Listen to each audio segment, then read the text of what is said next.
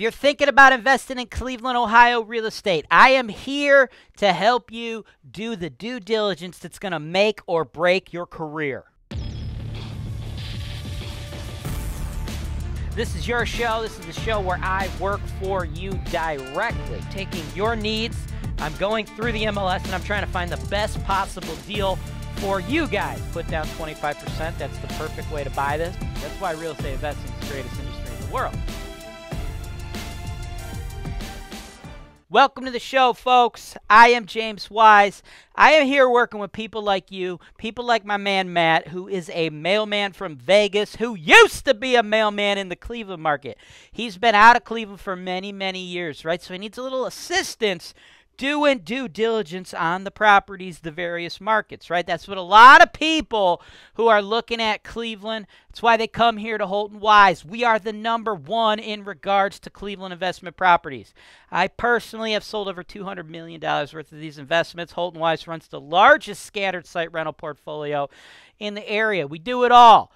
Brokerage services, education, a little bit of entertainment. We got America Girl running around in the bikini. We got property management, tenant leasing. We even do rental property insurance for landlords in every single city in Ohio, right?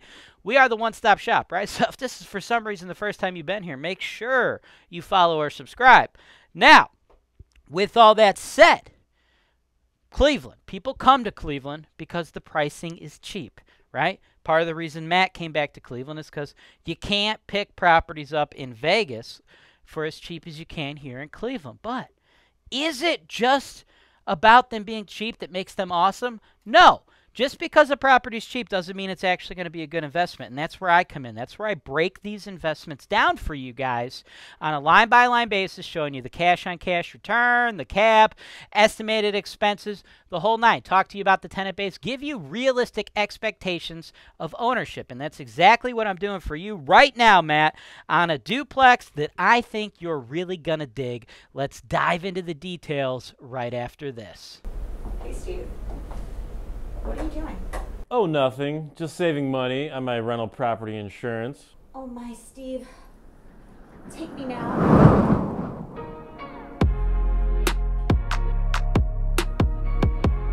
HoltonWise, real estate investing made easy.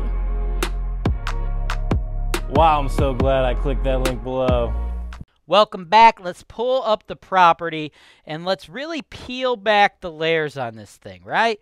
Because it looks pretty good from afar, right? The address 3415 West 95th, Cleveland 44102. West side of Cleveland, nice neighborhood. They got it priced at $114,900, right?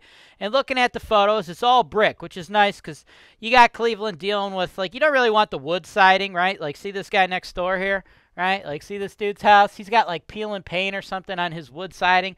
That could be, like, a lead-based paint issue. You don't want to have to deal with that, right? So if we have a brick house, that eliminates it, right? Like, you see we have some of those issues on our wood porch here, right? But the majority of our structure is not going to be wood, so that's nice. Inside, we have some dated units, right? This kitchen's definitely from the 70s, and you're going to see that that surely affects the rent roll, okay? A little George Foreman grill action here.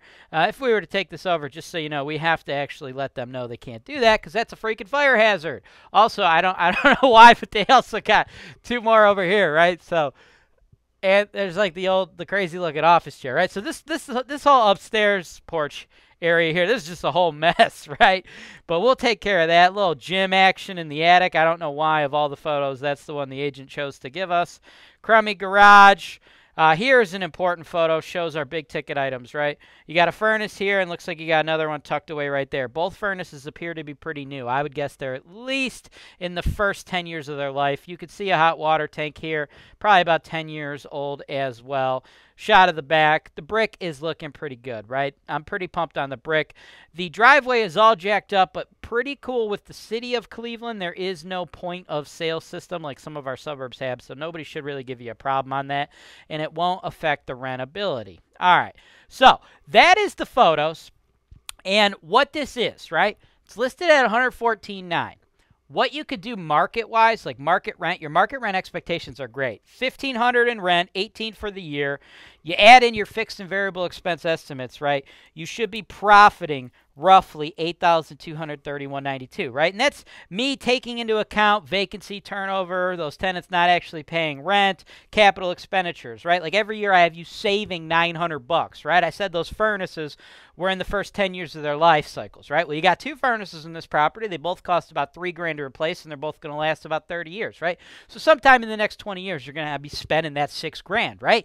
That hot water tank, it's probably about 10 years old. I'm guessing the other one's about the same, right? Those last about 15 years, cost $1,000 each, right? So probably in the next 5 years, you're dropping $2,000, right? In a hot water tank. So that's why we're saving $900 every year towards that, right? So your NOI of $8,231, it's not including, right? I'm backing out. Like there's actually coming in, right? Why things are occupied and you're not making those repairs, right? You got another like $2,100 coming in, but we're not counting that as profit because I know you're eventually going to spend it, right?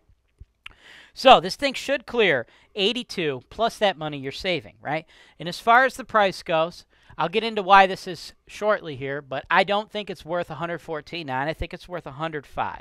Now, at $105, if you were to buy it, it's a 16.2% cash-on-cash return. You only put down 26. The bank puts in 78. Everything sounds great, right? So looking at this from afar, okay, it's listed at $115. He says we could get it for $105. It's like a 16% cash-on-cash return. That must be awesome. Let's do the deal. Hold on. We got to do a little bit more digging, right? We really need to analyze this, especially for the people out there that are going into new markets, right? You have to understand exactly what it is that you are and are not getting, what exactly you're dealing with, right? First, let's talk about the price point. $115, that's too high. I don't think you need to spend that. Other properties are selling in the 100 range, right? So just based upon the comps alone say 105. Now, I know if you're running your calculations just based on the cash-on-cash return, I mean, sure, that's great. It's 1% ratio. Let's do it, 115. But you shouldn't have to because you're overpaying, right? Because if you can't take this deal down for the right price, which is 105, we could just find you a different one. We could just replace this property with a different one. So you don't need to pay the 115. Now, that's the other thing, though, right? Getting you to that 1% ratio, right? 750, 750. The current tenants are not paying that, right? The current tenants are actually only paying 575 and 580. Part of the reason those tenants are not paying market rent is because they've clearly been there forever. The listing agent says they've been there forever. The kitchen tells me they've been there forever. It looks like they've been there since like the 70s, right? So how do we go from 575, 580 all the way up to 750, right? Do we just take it over and immediately up the rent almost $200? Can we legally do that? Yes, we can legally do that as long as we give the tenants a 30-day notice, right? They are on month-to-month leases. In the state of Ohio, 30-day notice, you're good to go. Does that make sense from a bottom line perspective, from a landlord's perspective making money, right? Will that be the smartest play for us? Probably not, because if you increase their rent that much right after a new acquisition, a lot of times it's going to force the tenants to just move out, right? You're creating an artificial turnover. We're already calculating turnovers into our long-term metrics here, but you never want to create turnovers when you don't have to have turnovers, right?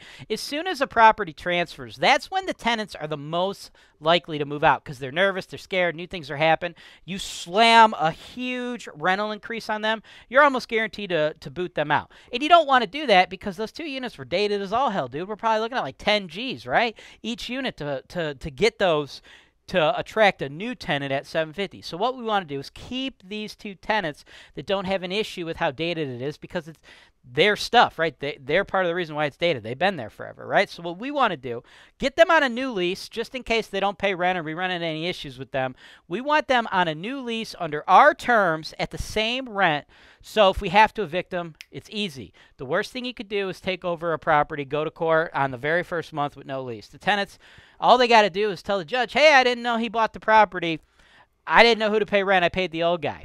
Will the tenant win the case because they said that? No, but you know what they will do? They'll at minimum get the case continued 1 or 2 more times, which at minimum is going to double or triple your legal fees, right? You don't want that to happen. So you get them on the new lease, okay? Same rent. And then a year later, when everything's calmed down and they realize, hey, working with the new landlord, it's no problem, no big deal, that's when you start hitting them with the annual rental increases. So the goal should be to get up to that $750 without a turnover, because turnovers are going to kill you, right? And then that's the next thing. In a neighborhood like this, okay, you don't want your property to be vacant, and when you can lock in on a good long-term tenant, you want to, right? Because when you're in low-income neighborhoods, what you guys have to understand, this is also part of your due diligence process, is you're not getting like a whole slew of like 2 people, both college educated, 700 credit scores, this or that, right? That's just not the reality of these low-income neighborhoods, right? Like Section 8 tenants, tenants on SSI, blue-collar folks. That's your tenant base, right? And dealing with tenants who run into issues with their lives where they can no longer pay the rent, right? Like if their car breaks down, they're probably using the rent money to fix their car, things of that nature. You're going to run into evictions in your career, right? So you don't want that to happen. We account for it in our numbers and factor it in. But if we have tenants like we do here that have proven they will pay every month, we want to keep them in the property as long as we can, because I guarantee you, you will make more money on a rental if you rent it to one tenant below market rent for 10 years straight than if you rent it to 10 different tenants over 10 years above market, right? Having 10 turnovers in 10 years will lose you more money than the money you lost off the top renting it below market, right? Especially when you're in a neighborhood like this, right? Because the other thing is, too, if you're in like an extremely nice neighborhood, you have extremely responsible tenants, when they move out, there's a good chance your apartment's in almost broom clean condition. When people move out of properties like this, that's not often the case, right? You're doing a lot of repairs and stuff over and over and over again, right? So these are all the things you guys have to think about before you actually make the purchase, right? So it's just a lot more involved than, oh, it hits the 1% rule, must be a great deal. Thanks for watching. Subscribe to HoltonWise TV for more financial information, education, and entertainment.